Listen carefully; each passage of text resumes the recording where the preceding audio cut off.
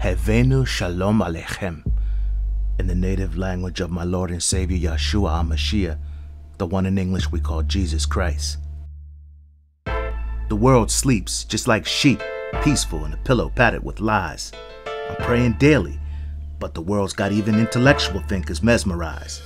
My people starve for revival, but in God's words they stray away instead of seek. In about 4 seconds, by the grace of God, I will begin to teach. You are now watching The Conservative Racer. Remember, the race is not over until Christ returns. Romans 11:36. For of him, and through him, and to him are all things, to whom be glory forever. Amen. Simply put, God not only created man, but he created all things, and he is the center and sustainer of all things. If he would suddenly cease to sustain our world, then our world would cease to be. Let's entitle this poem, Man versus Mouse. School kids trapped between two worlds, gods versus Darwin. I can't tell if the teacher's really teaching or just teaching about Marvin the Martian.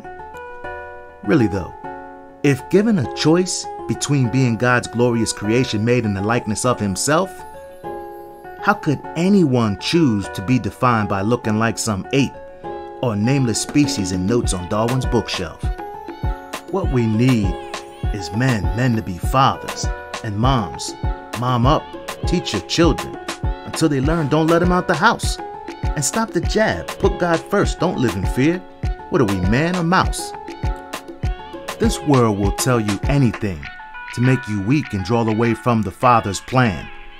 But I'm still strong with the Father's word in my hand. Even without an S on my chest, I'm still super like that man.